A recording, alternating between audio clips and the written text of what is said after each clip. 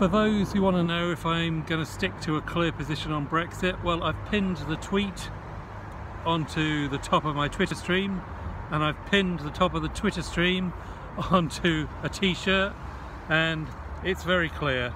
It says, I will support the Brexit deal of the UK government 2020, whether a Conservative government or Labour, whether I am to be your MP or continue simply as a freelance community development worker, curating your Hastings Citizen manifestos, 2066.uk.